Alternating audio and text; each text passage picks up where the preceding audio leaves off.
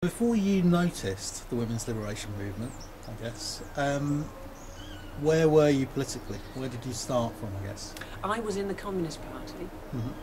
and I lived in London, in London's East End, in what was, at one time, the borough of Stepney, home of the Cable Street conflicts.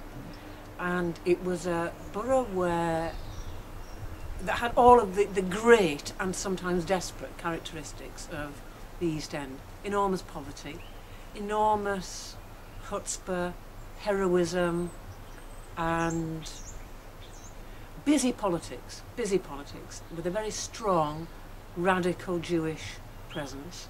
That has now completely changed. Tower Hamlets now has a very strong Asian presence. So it's always been a kind of locale of migration.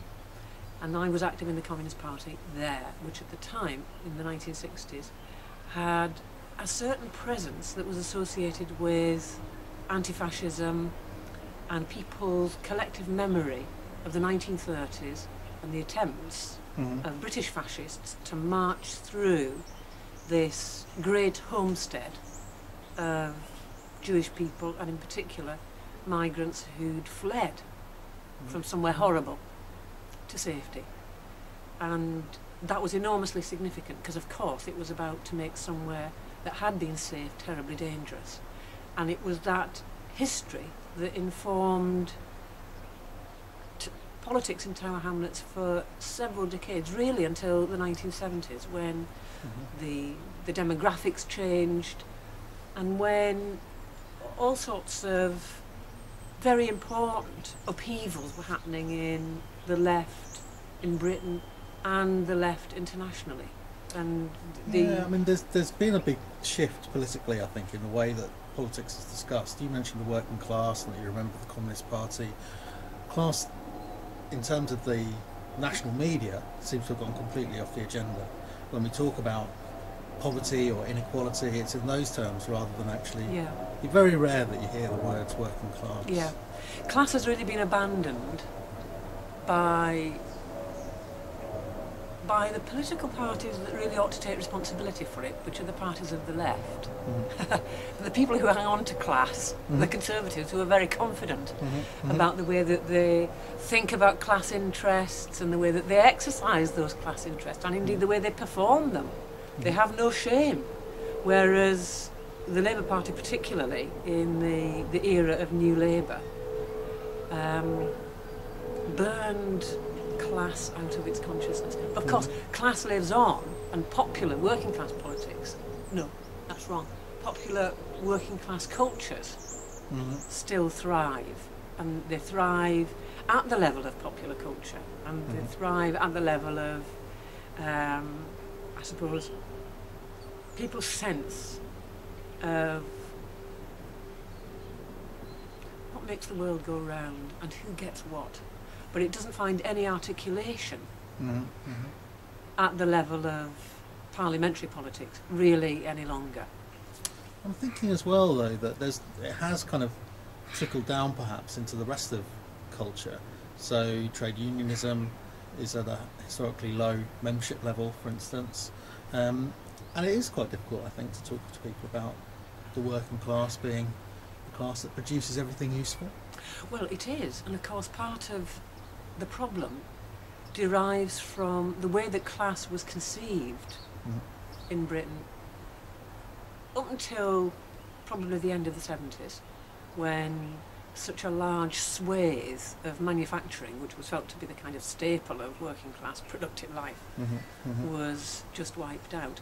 I myself think that class was always limited as the vector through which to think about progressive politics. And part of the problem with English radicalism, I think, is that it was anchored in a limited sensibility around class. A working class man with a cloth cap, with his own house that he aspired to have, his own car that he aspired to have, his own wife that he aspired to have. It was not a class culture that readily proffered a woman with multiple responsibilities who might perhaps be black as a model, an iconic image of what it means to be working class. So I think that association between white, organised, respectable working class men was a limit, and that limit really compromised the way in which Labour politics in Britain were exercised, because it was about the interests of primarily men and what they had in their hot little hands.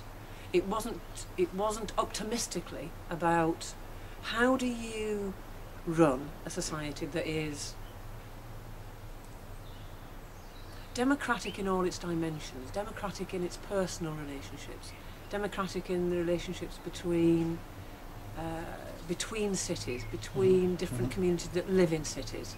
That's been an enormous struggle in Britain, and the paradox, I think, is that in some ways it's a hugely successful enterprise. We live in a city, London, which is probably one of the most complicatedly cosmopolitan in the world. You sit on a bus in London and you sit with the world. I think one of the interesting things about trade union movement in particular is how conservative it has been at certain times, particularly during the post-war full employment. There was the trade union movement was clearly a very good thing, a very useful thing for people, but it also had, it was full of racism, it was full of sexism, it was going to go about things in a particular way. But the whole history of the last 200 years is the way that capitalism has changed, and there have been kind of big breaks. So trade unionism at one time was associated with mill workers, and then the match girls came along, and you have 12-year-old girls going on strike, some of them least organisable people in the country at the end of the 19th century. It was assumed some of the least organisable, but of course they're more or less organisable than anybody else. Their vulnerability, and the vulnerability of groups deemed vulnerable within the popular classes, let's say, within the working class, I think is less to do with are they difficult to organise, are they difficult to reach, more a question of what mediates our relationship to them, what gets in between them and a relationship to politics, them and finding a voice, finding a presence. And the trouble is, there's an awful lot of crap gets in between them and a sense that they can speak to and into the society that they actually live in. That's what the problem is, has always been the problem. And that's a problem of the way in which, and this is not unique to Britain, it's a problem across the world, the way in which democratic politics historically have emerged. First of all, in the interests of what we can still call the bourgeoisie, against vested interests, and then step by step the interests of other constituencies within other classes.